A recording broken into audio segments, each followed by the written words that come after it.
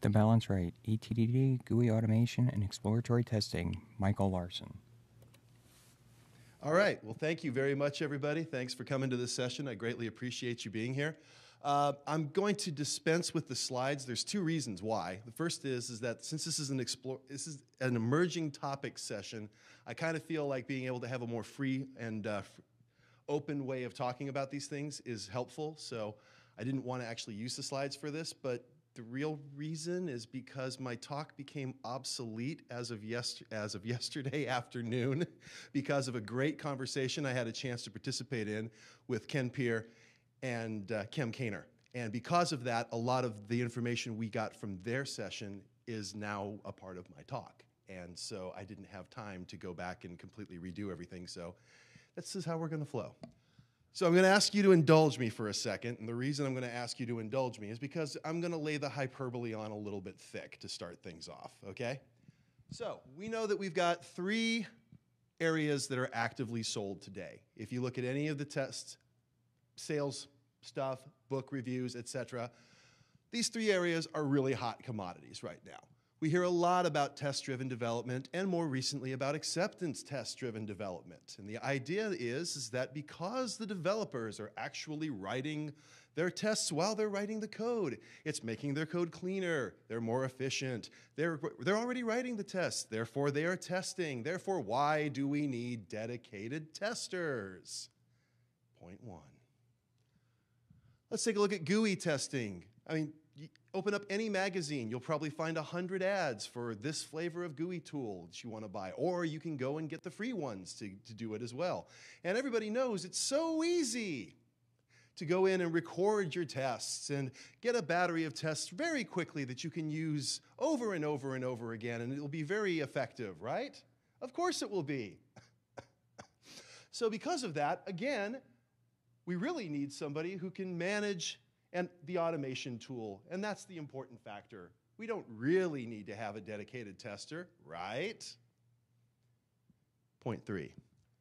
No. Now let's talk a little bit about exploratory testing. Now, exploratory testing requires that you are actively focused and actively engaged, that you are in the code, and you're in the bits of it, and you're looking at things, and you're watching it, and you're acting as the user's advocate. And your eyes are the real judge here. You're the one that's really making the decisions. No machine is ever going to be able to outsource that. They're not going to be able to take care of that. And because of that, good, focused, sapient, exploratory manual testing, baby, that's the way you go. That's the real gem.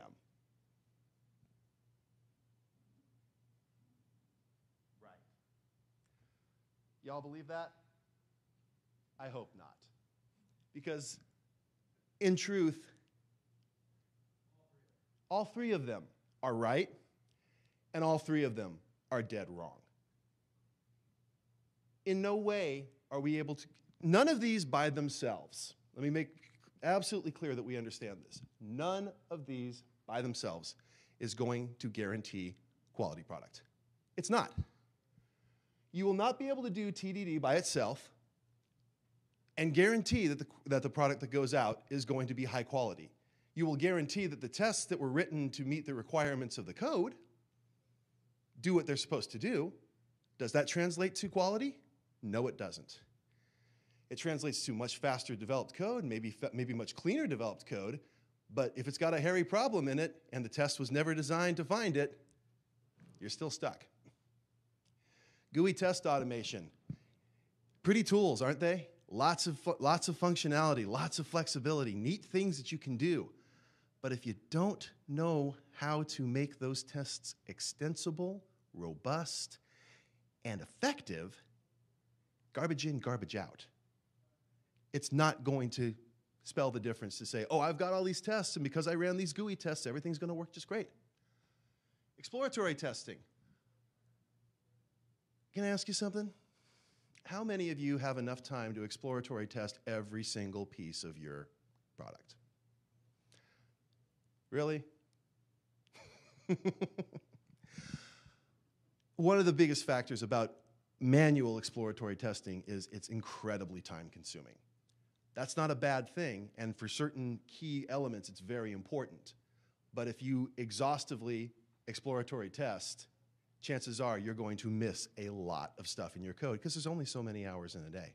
This is especially important to me because in my worldview, and again, disclaimer, how many have heard it already about 40 times today, I'm a lone tester. I do my job by myself, generally speaking. I work in an agile shop. I do have developers that practice TDD. We do a lot of GUI front-end automation because of using tools like Cucumber and RSpec. And yes, I do actively use exploratory testing, but I'm just one person in that dedicated tester's role. It's the whole team's job to look for quality, but I'm the only guy who's really dedicated to external kind of consultant testing. So with that, I want to make a couple considerations here. Going back and talking a little bit about TDD and ATDD. These are not test techniques. If anybody has told you that TDD or ATDD is a test technique, they are either misinformed or they are lying to you. It is a design tool. These tools are used to help developers design clean code. We all understand you start with a test that fails. You may not even be able to compile your code, but you get a test that you know will fail. Then you write a test, you continue the test, and you write your code so that the test can pass. And after you have done that, if you're doing your due diligence, you go back and you refactor, and you make sure that everything is nice and clean, and then you repeat the process. That is not testing. That is using test tools to help you design clean code. Test guide development, but they have one limitation.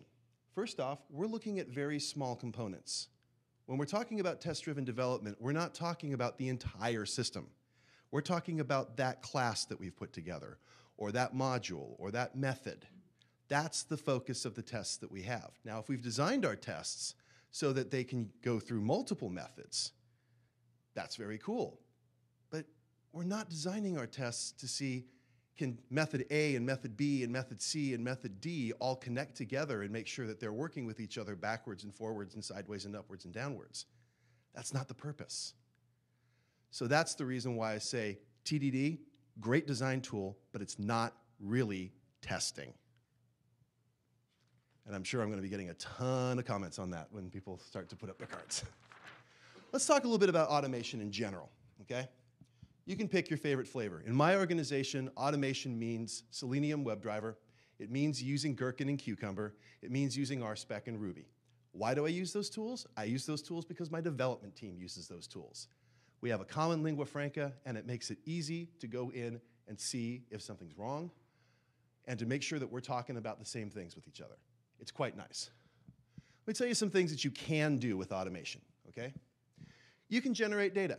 If you want to go in and you want to generate a ton of data or make a lot of variables that you can pump into forms, you can do that with automation. Simple. You can pipe and parse I/O. Anybody who's ever used a shell script knows what this means. You can take the output of one program and you can pipe it into the input of another program ad infinitum. It's wonderful. Automation is fantastic for that. You can log actions, and you can go back and take a look at those log actions and see if something interesting pops up. Note how I said that? We'll get back to that. We can alert if an assertion is either happening or not happening, if we set it to do so. And we can search for patterns within the output that we get. Those are all things that automation can do. What can't automation do, really? Automation cannot create curiosity. I cannot program a computer and say, go find me something interesting. It doesn't know what interesting is unless I tell it what interesting is.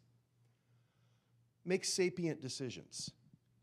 Now, we can come pretty close. We can make a decision tree, and we can go and we can talk through a decision tree and say, yes, this is something we're interested in, but not this one, but in this case, look at this.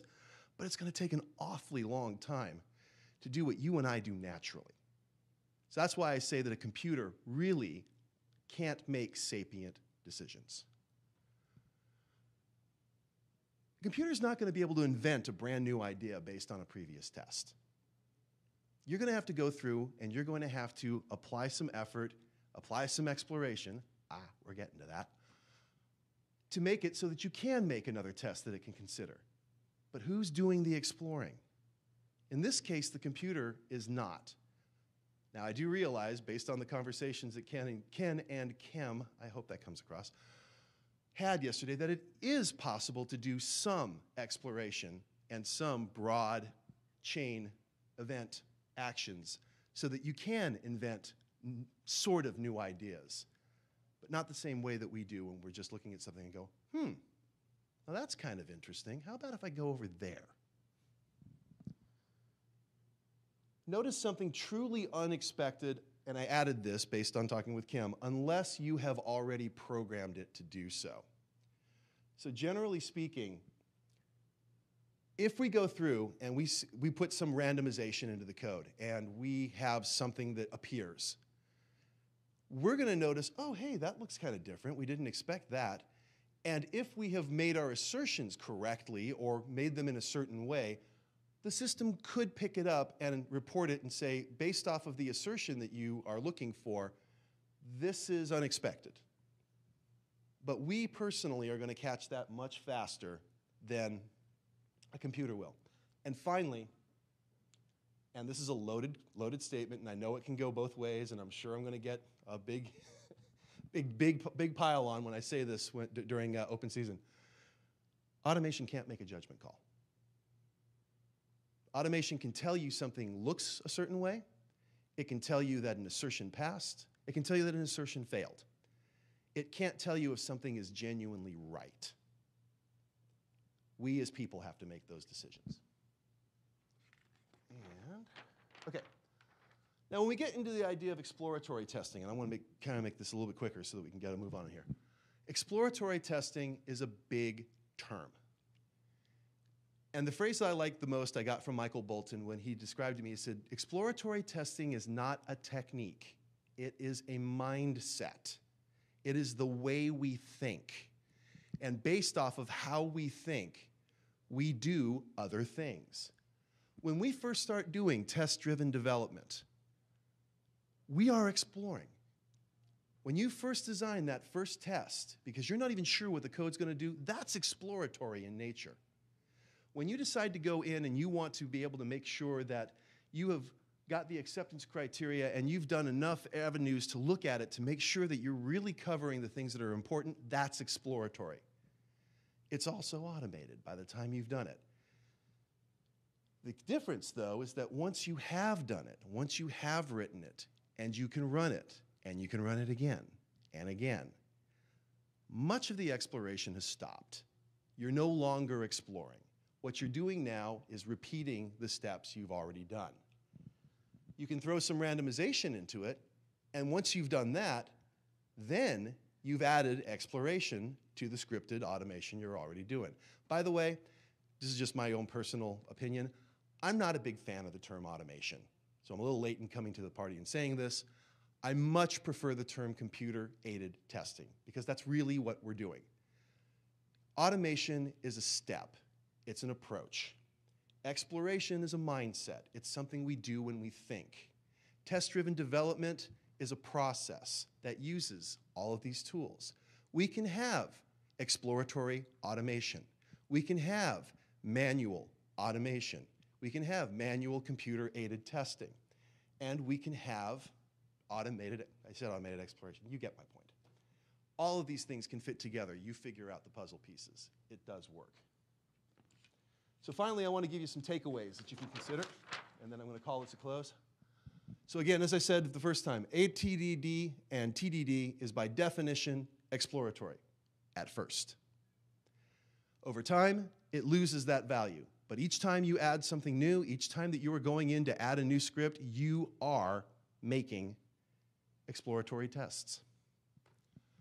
No matter what tool you decide to use, no matter what approach you decide to take, if you are focusing on genuinely delivering business value to your team, they're not going to really care what approach you use.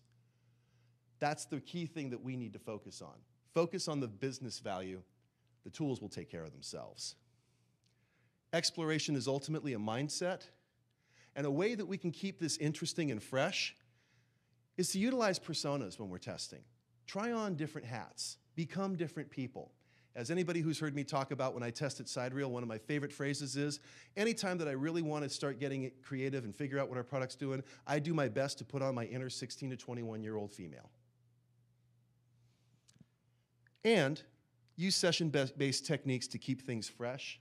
That way you keep focused, you keep on the ball, you don't get bored, you don't get overwhelmed, you don't have to deal with the burnout. And another piece that I use in here that I call taxi. And what I mean by taxi, and it's my final point, don't be afraid to have throwaway automation. Don't be afraid for your automation to get you a certain destination and stop. And then you get off the taxi and you go tour. Go see what you're gonna go see, learn what you're gonna go learn. And then call the taxi again, take you someplace else.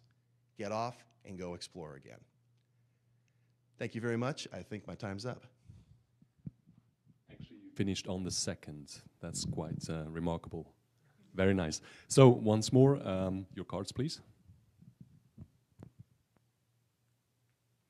Anybody?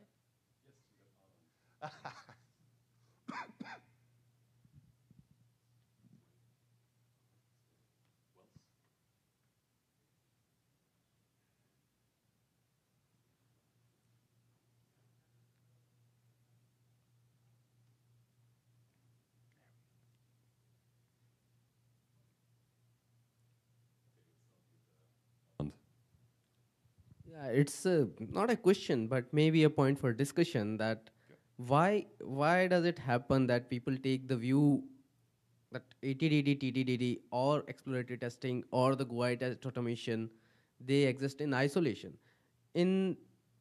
I have been working in testing for like over 12 years now, and I have never seen a single project where any of these things are working in isolation.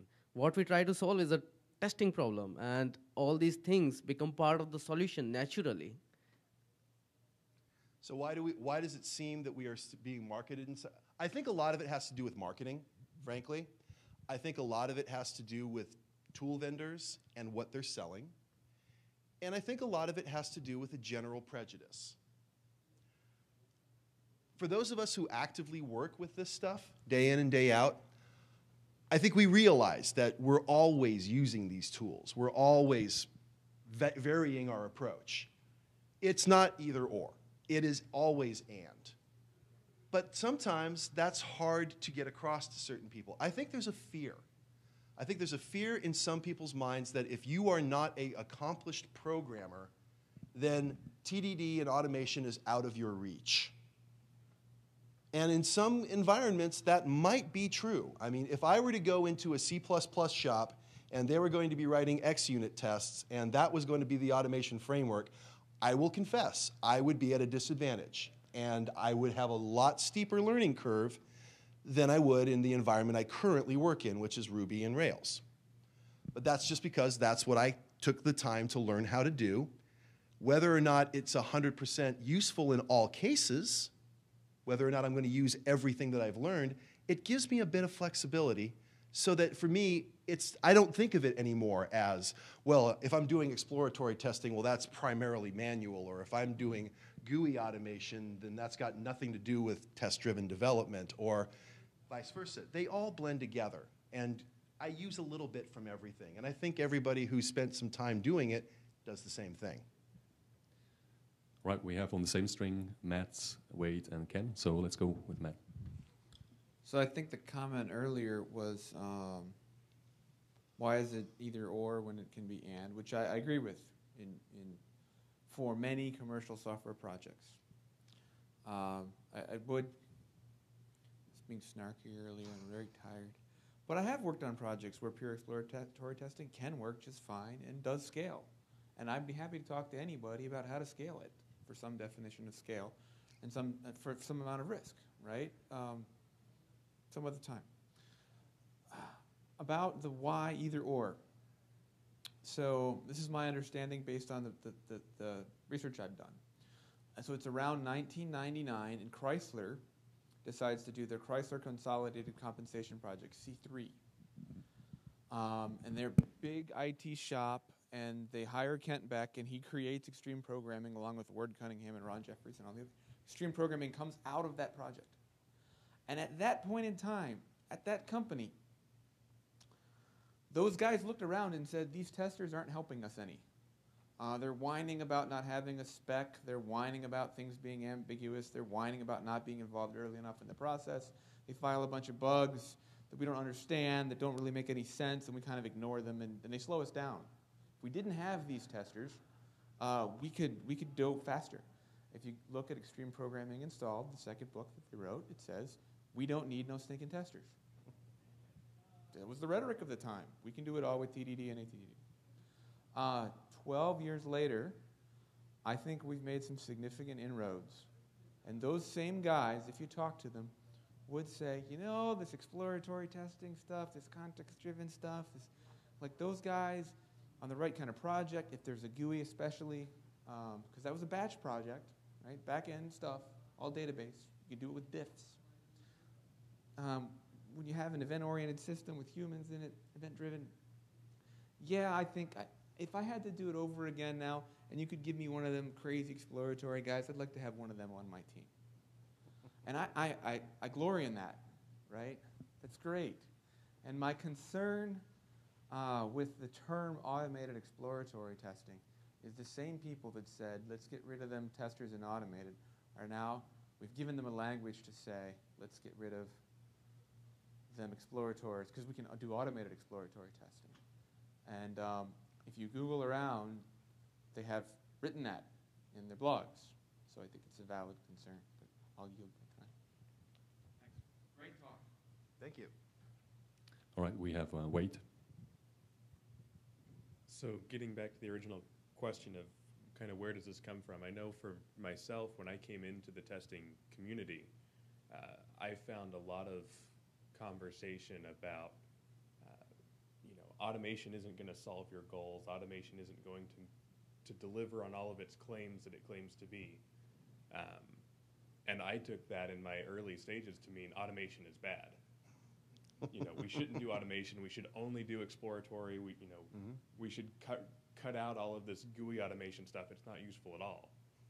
That was my own misinterpretation of what was being said. There were attacks being made, or arguments being made against the claims that automation will solve all your problems, not arguments against automation is bad. And so I think that the way that we talk about things, we need to be careful and say things like what you brought here of there's a balance, everything has some value, and as you bring it all in together to produce this overall testing strategy, testing, approach, they all have space together. I agree. I think also, this is also part of the reason why I deliberately, as much as I can talk about it, I try to not use the term automation. I deliberately use the words computer-aided testing. Because by using those words, you force whoever you're talking to stop and think about what they really mean. Because every one of us uses computer-aided testing. You fire on a computer, you type on a screen, you do anything. You write an email or you file a bug. You're doing computer-aided testing right then and there, even in that prospect. So there's no such thing as really manual testing. You're always doing computer-aided testing, which means you're always doing some form of automation. It's just to the extent you're doing it and how much of it is hands-off, or how much of it is completely hands-off, or how much runs overnight and you come back and you get a report, and if the report is clean, you just go, okay, great. Now, if you've got high confidence and you're making changes that are, and I'm stealing these words from Kem, so he gets the credit for this, but it's a good point, and I'm going to share it. Kem basically said, if you have a high confidence that your product is working well, then when you run those automated tests, and they come back and they're very clean, you're not getting a lot of beneficial information, but that's okay. You're not necessarily looking for new information or something that's of high value in this regard. What you're looking for is a gut feeling confirmation that, yep, we haven't totally screwed this thing up, and we're probably okay and we can keep going with this. You're not going to be able to do exhaustive testing. If you keep adding more and more tests, and you keep adding more and more automated regression tests that cover thousands or hundreds of thousands of tests, is that going to necessarily raise your comfort level? I don't think so. So it becomes a very expensive process to not get much better feeling. Now, if you've gone and you've made a major change to a module, and you're not feeling really confident that that change is going to pass muster, it may get past CI, but when you put it on your machine, what's that going to do? Now those tests become very important, and the information you get from them is very valuable. And again, that's why I call it a balancing act, because oftentimes you're going to find that tests that the project I'm working on right now, I have something like in the neighborhood of 50 smoke tests that I run every single build, and it takes me about 20 minutes to run. And we're already discussing the fact that maybe that's too much. Do we really need 20 minutes to decide if the product is irreparably broken? Or are we going in and somehow just replicating what our unit tests already do? What if we cut that down to 25% of its total volume? Could we still get the same information, the same gut feeling, or are we effectively just adding tests for the sake of adding tests? All right, we're on a substring of a substring, so Arnold will reply to something that Wade said. I basically won't reply, but I very much like what Wade said. And I think somewhere the blog post or reading material that is available on the net has devalued the automation. And it has kind of created a fear, like what Wade rightly said. What I would see is more people taking up programming as an essential skill. In our shop currently, we are working on the RESTful interface. We automate everything that we can think of. But exploratory testing is still very much part of it, irrespective of whether there is a UI or not. We use XHR poster and any other form to post data on the server. So for people who understand exploratory testing, it will never go away from their mind. But it is important to say that automation is as important as any other activity. Absolutely, it is. I think, again, and this, as I told Wade earlier, by taking out the standard words, by having to make people really think about what we're doing, we have to establish new boundaries. And I think, yes, for some, exploratory testing is a code word for manual testing without having to know programming. I am not saying that's everybody. James Bach would argue with that. If I were to come out and I would say that's what exploratory testing means, he'd pounce all over me. So would Michael Bolton, and I'd expect them to.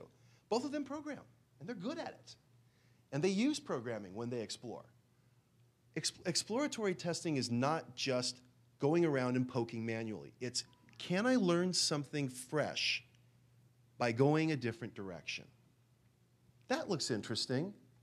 What if I poke the box here?